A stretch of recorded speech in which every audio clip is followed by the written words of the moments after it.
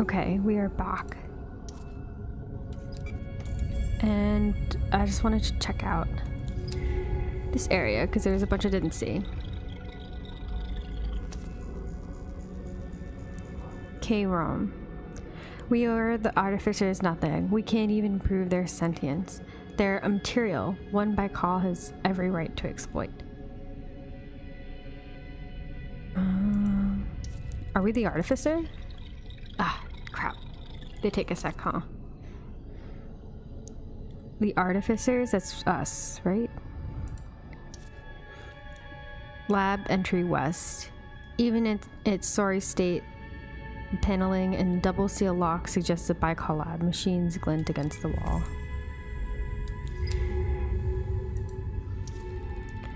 Sand drifts.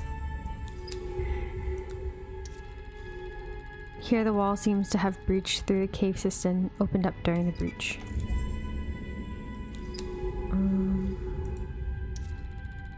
Mineral skeletons, ornate geometric skeletons like those found in the bloom. Minae called them artificers. What are they doing down here? Would she just tell us that it was us or not? We were using them, harvesting them? I really do wonder if that's us or not. Sphere fragment.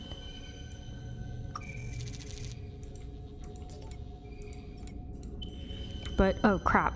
But can these geodesic spheres really be valuable enough to build a whole archaeology around it? Whoopsie. And then bury it? Well, at least you guys saw what it said. Half the lab is drowned in sand and etcher ripped apart by the collapse. This place is almost totally buried, wiped from existence. It's a good thing I came back.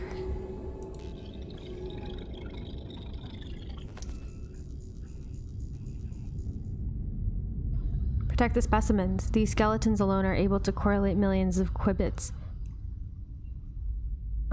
They are impeccable. Santiago. We have to power down. If the shielding is breached, it could blow up the whole facility. Start shutdown now. Workstation. Sealed cups still sit on the surface. Stylus buried in layers of silver silt. Hardware corroded into lumen piles. What's that thing? It's an atomic etcher. This was a computing lab with all the machines are for hardware fabrication. Lab locks. Why did these close when the archaeology was breached? Why didn't they close? Were they open afterwards? The lockdown overridden somehow? That sounds sketchy. Lab entry. The security locks fly wide open, giving a clear view of the lab equipment beyond. Unlike the lower level, the walks here have restricted the corrosion. Their matte white covering stained with orange but unbroken. I'm very sure we went up this way, so we'll go back. In between the sessions I actually looked up the archaeology. I'd never heard of that before. It's apparently like a mix of architecture and ecology. I guess you could have guessed that, but I thought it was fake. Like completely made up for this game. But I'm not totally sure, but I don't know. It'd be cool to live more with nature than against it like we do now. A cave entrance. A dark and rough silt behind the lab's paneling leads to a bedrock of the panel.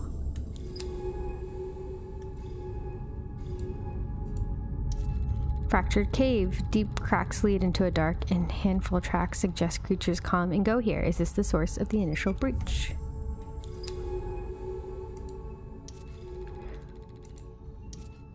We have all of it. This cave system must connect to others under the slopes, allowing creatures to come and go. Broken panels.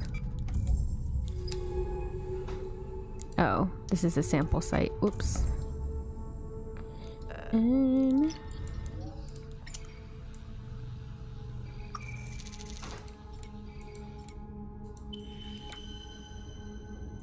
I guess we already had that.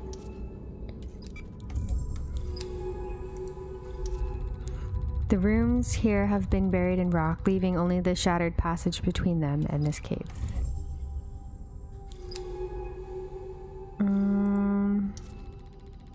Huge slabs of rock have fallen here, raising the boundary between the lab and the dark cave surrounding it.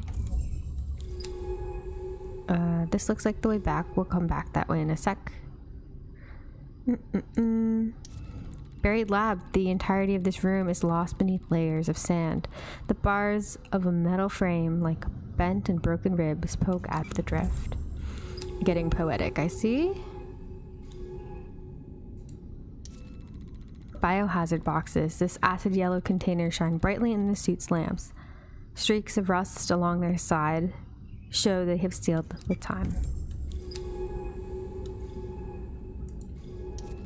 Security iris. Sand piles against the barrier.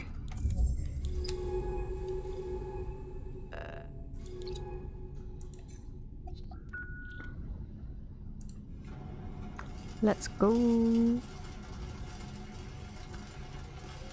Break down the walls. I'm happy I came back. There's a lot over here, and we got the biohazard thing. The ceiling of an entry hall is partially collapsed. Its gridwork of grinders bent and rusted. I wonder if there's another way up this way. It's kind of hard to see how much further it goes. We'll just keep going.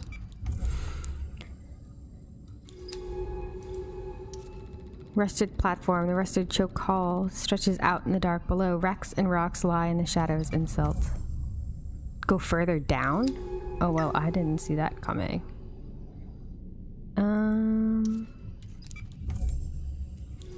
Let's just see what else was over there before we leave this whole area.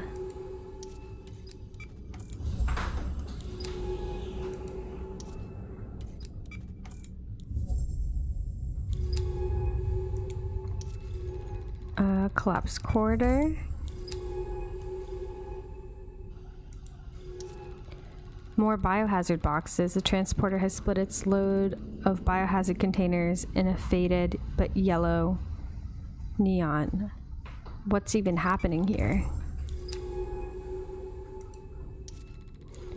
Fused window. Crippled metal shutter has rusted with the hole left by a broken window, the security measure which in the end meant nothing.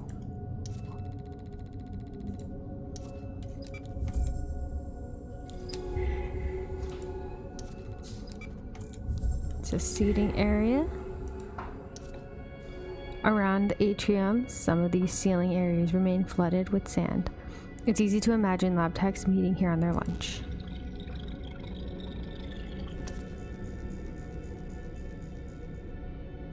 I'm sure it's just a standard security drill. We were able to return to your other shareholders shortly.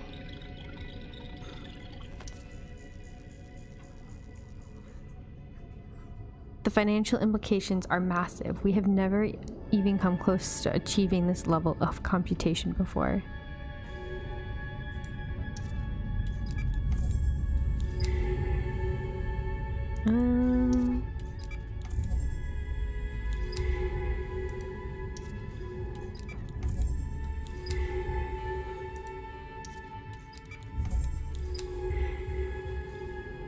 Okay, we went this way last time. Now let's go down into the depths.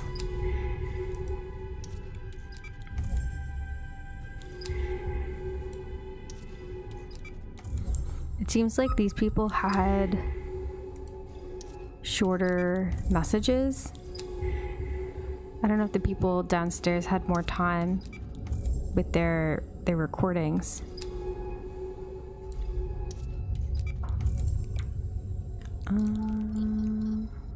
Hopefully we don't need a ton of these because I need some oxygen.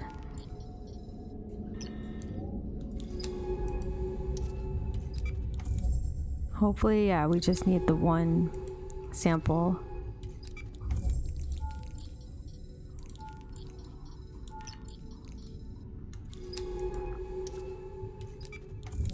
And down we go.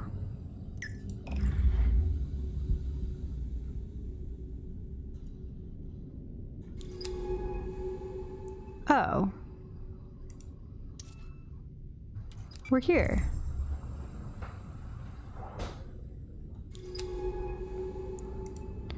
I guess I missed this when I walked in.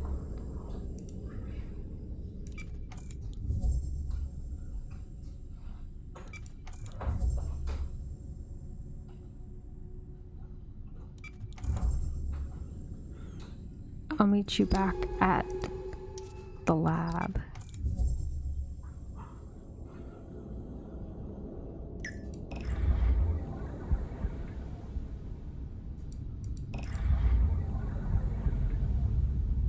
We got our one extra sample. And I'm curious what we are, if she wasn't treating us as a person and they're saying that this technology is available.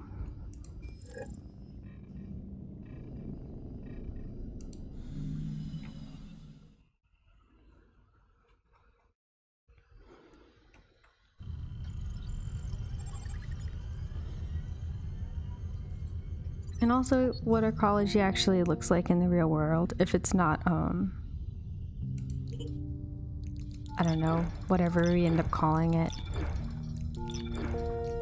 in a sci-fi way. Because you always hear about how we'll, like, imitate nature.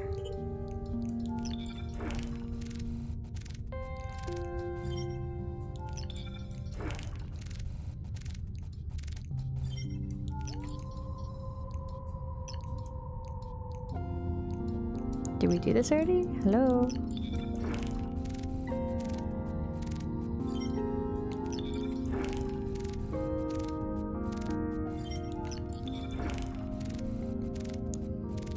Today is big on the catch-up game. Don't know why that one's not going, but okay.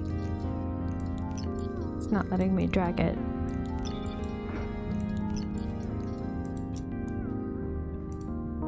See what we have updated. Ooh, we have everything here. Slow mason.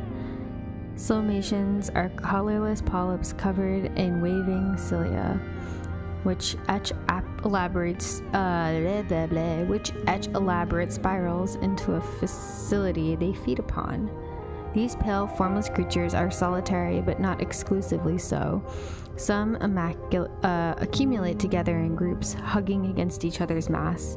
There appears to be no obvious chemical exchange or communication within these groups, but perhaps the patterns they form as they eat serve some social purpose. Their exteriors show frequent evidence of consumption by other species, with no obvious method of defense. Upon being threatened by pressure, these polyps recoil, but do not appear to possess the ability to flee rapidly nor fight back. Perhaps sampling their secretions might help us to understand the underlying pattern. Ooh. It's a language? I feel like that's kind of like a leap, no? To have that polyps have a language. This is how they digest. The seams and corrosive secretion. I guess when I thought of a polyp, I was thinking like jellyfish polyp. I don't know if you know this, but jellyfish have their polyp stage and they just go in circles between that and the thing that you think of as a jellyfish.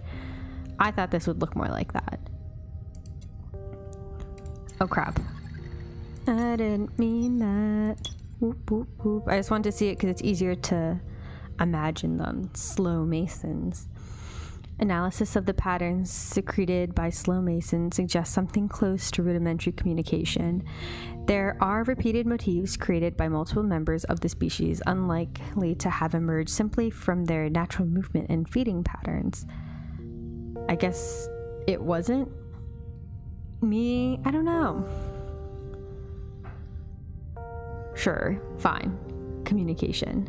Due to their slow pace, it would take an extensive amount of time to determine and prove a correlation between rhythmic alterations in pattern and events faced by the polyps. Whether they represent warnings, a form of social engagement, or markers of potential nutrient sources remains unclear. But how are these patterns perceived by other masons? Without any obvious eyes, they cannot see them, but perhaps like Braille, these secretions are read by touch alone. That could make more sense, I guess. I'll let my suspension of disbelief be there, that the patterns are there and maybe the ocean currents help them, but they could leave like a chemical signal. Analysis of the strange molted skin I found in the archaeology cave shows it is clearly formed from the flesh of slow masons. Within the tissue, the bodies of multiple polyps have knitted together over a span of decades, forming one larger communal layer. It may have provided protection, or perhaps it was a birthing sac for some larger unknown forms. Shed skin can represent evidence of renewal or transformation. Perhaps the polyps are not mature, but are a larval stage of species, with each member uniting to form a larger being. As of yet, I have found no trace of this matured form of mason, but the cave networks of the ocean floor could hide many creatures that could easily evade discovery, especially if they do stretch downwards. There's a bunch that you can't see. Do we only have this? Maybe we'll get some more on the Lung Crest eventually. I kind of want to stick to it if we have the sketch to read them, but you can pause it if you're more interested.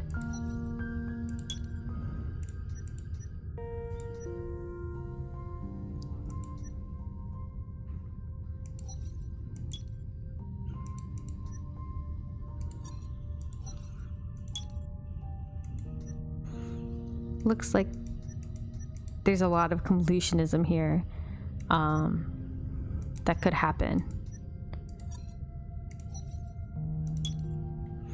A water bulb. Water bulbs are pale, soft, egg-shaped creatures with transparent secretions in their outer membrane. Water bulbs filter water through their interiors, which are hollow apart from a single gelatinous sphere which sits at their center. Their anatomy is so unique that it is difficult to understand exactly what these incredible passive creatures are doing. They seem to have small sump-like legs at their base, that's adorable, for stability, but it is unclear if they could use them to move. Water bulbs seem to simply sit and filter water while bathing in the pale light at the edge of the fan oases. Perhaps we could understand more by analyzing the petal pollen. This really does feel like reading a bio textbook for just another world. We have the eyes, layered photoreceptors, thin external membrane, transparent windows. This thing is just living the life with this whole protective bubble around it, and it just sits, and its cute nubby little legs. Ah, crap. I keep forgetting that. That is not how that works.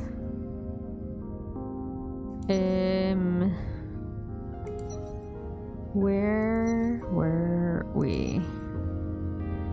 Crap. A water bulb. Behavior. The analysis of petal pollen, which reveals them to be water bulbs with the skin of water matter, fails to add much more to our understanding of the water bulb. It's clear that they gain nutrients and perhaps some of the oxygen housed in their interior from their consumption of pollen, but unlike the glowing fans, they don't seem to be reliant on it. Instead, they display a surprising level of passivity while absorbing and filtering much of their local environment. They seem to be without predators or prey and are ignored by many other life forms. I have noticed that some specimens have buds, small growths, which suggest they are growing clones of themselves to reproduce. Perhaps by carefully sampling one of these buds, we might be able to get a miniature picture of the anatomy. Analyzing a water bulb bud has provided an important insight into their anatomy. The bulbs themselves are mostly hollow, with a thin membrane filled with pores separating them and the water around. The interior side of this membrane is iridescent, lined with hexagonal crystals of guanine, producing an effect like the eye shine seen in the terrestrial cats, sharks, and other creatures, but on a much larger scale. These crystals reflect light onto a sphere at the center of the bulb. which is in fact a huge and impossibly complex compound eye. This eye can see a broad spectrum of light, including UV and IR, with at least 36 different photoreceptor types. What are these water bulbs observing, and why when they are so passive? Just the thought of their total vision makes me nervous in their presence. I've always wondered what it would be like to see other colors, like butterflies. But then again, they might wonder what it means to look at the colors that we can see. I don't know. I'm all for more colors, despite my love of the way this game has like 4 colors at one time at most.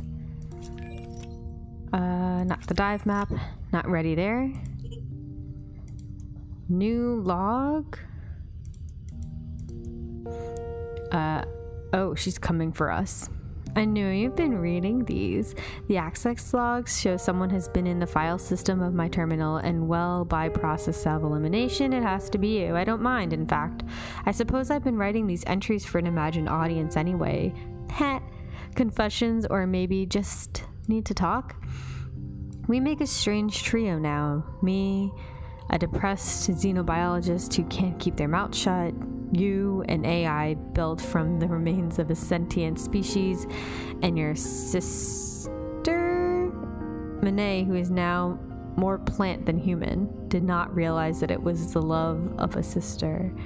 I really thought it was more... Does that mean that that's also her mom? Potentially could be her mom that was found in the ship? I mean, Ellery's mom. Maybe. But as far as I can tell, we are the only ones on this planet who have any chance of finding what happened here. I think I'm starting to understand why Minae called me here. It was because she trusted me to not give up, not let this go. Let's not disappoint her.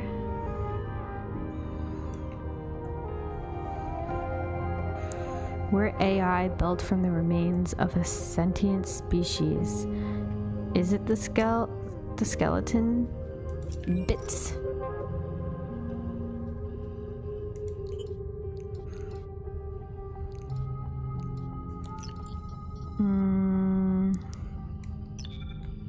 Sphere fragment. I'm just gonna transfer whatever we have multiples of.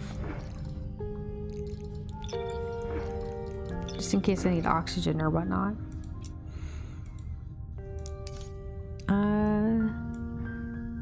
We're doing like a lot of catch-up this round. Another bicol facility sits at the center of the bloom beneath the rocky shelf, the narcology data labeled Site 2. Oh, there's another one all the way out there.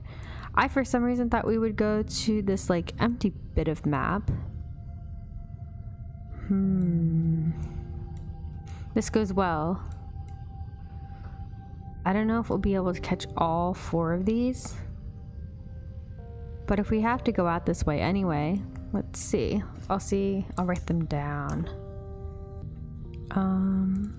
So the first thing that we might hit would be the bivalve,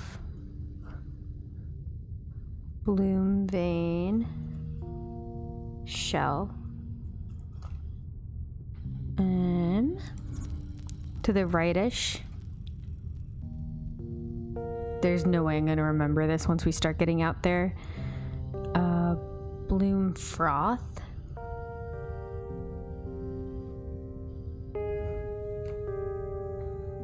Source. I don't know if this matters. I think I picked up some of them in the beginning of the game, like totally by accident. Bloom fan. Stem. I'm hoping these will give us more of the pictures and stuff, because I don't really want to read them as much unless there's a picture.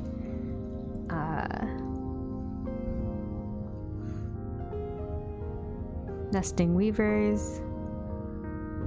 Nest. It's all 4 and it goes pretty far to the left. We'll try our best. We might not get any. Let's give it a shot. I'm glad they're having us go back to this area and we don't have to backtrack just for the samples. Because I don't know if I would be as interested in doing that. So it's nice design. The map is huge. Oh crap. This has the whole like bloom bubble. We'll try our best. Silicate skeletons. Is this what we need to help us survive here? Because that would be excellent. Is that this one? With oxygen bubbles? I think it is.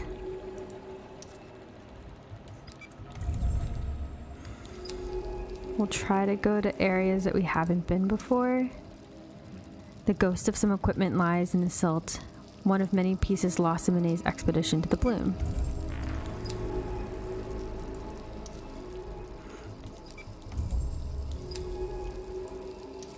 This is all newish. Toxic water. The rock outcrops of this area are clogged with strings of microbial growth which stands in the current. Rock sheets. This is because we're in this like area that seems so toxic. Literally toxic waters. I like don't want to go too crazy into reading all of it because I'll just talk really slow.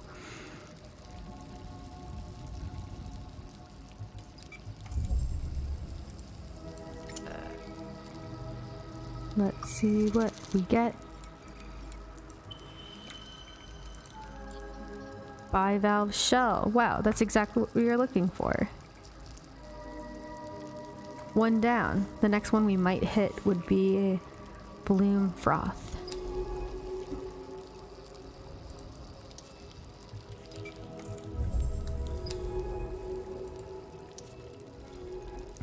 Melt hole.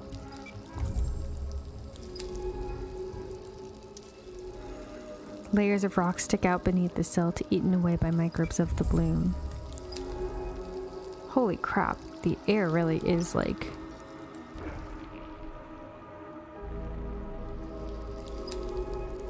toxic.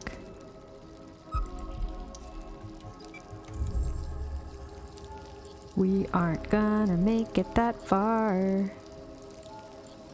None of these have oxygen.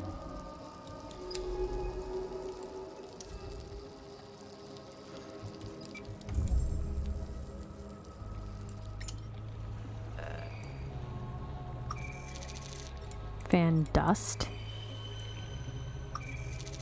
I don't know if this is what we want or if this will give me what I need.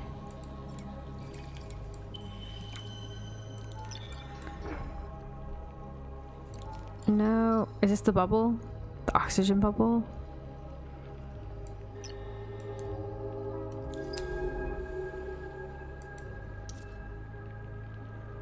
This is all the data gathered there. Metal traces, toxic water, toxic water.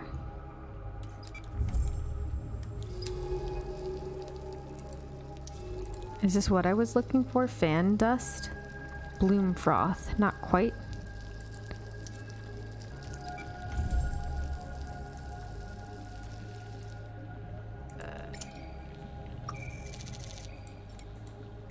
I'll take anything that gives me oxygen.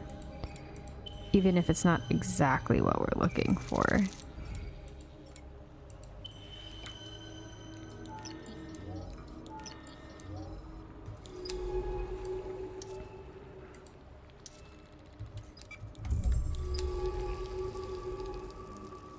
Is it going too far to the right?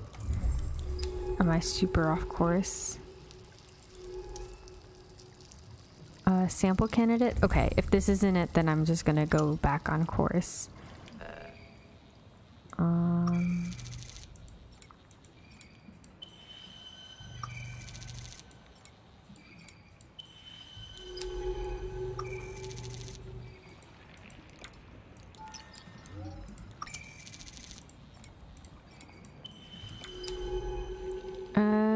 Crap, there's another one. It's just more, right? Okay, we're gonna go back.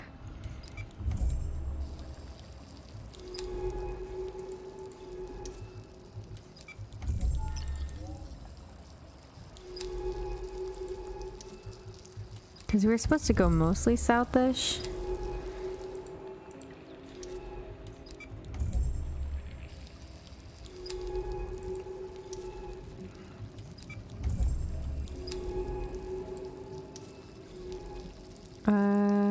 Something bright glows ahead.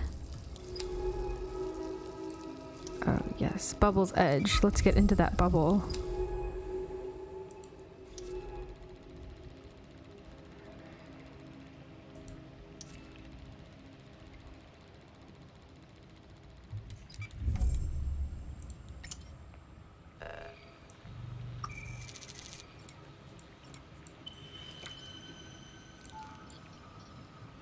I thought this is the one that made the air bubble, but maybe not.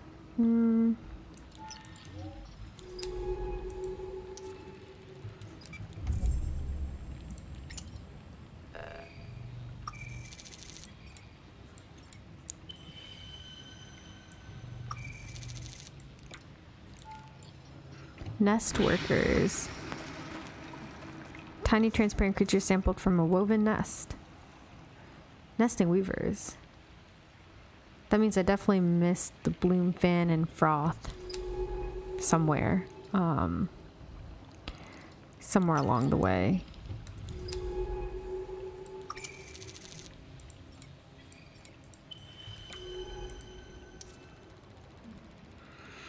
Vast ridge descends to the north where it may be possible to cross. What did it say? Descends to the north where it may be possible to cross. This is further south than I expected to be. I wish I could see the map from here. I'm happy I took note though, because it seems like burned by electrical currents. Seems like I did miss something.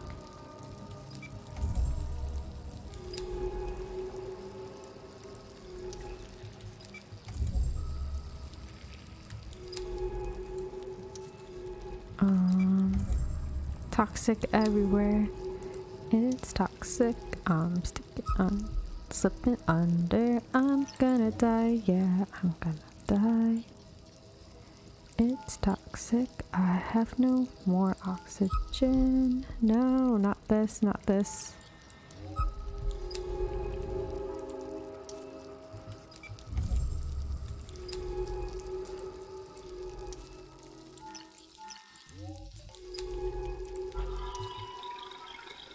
Pilot at risk, operator override activated, safe zone located.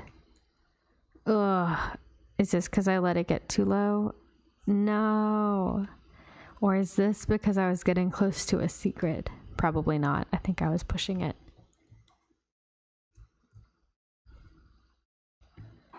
I knew I was talking too much. I didn't want to get rid of the samples. What happened? Are you back online? Whoopsie. I think the suit's preservation protocols kicked in. It brought us back to this way station. It was lucky. Please, I need you to keep an eye out on your oxygen power. Don't do that again.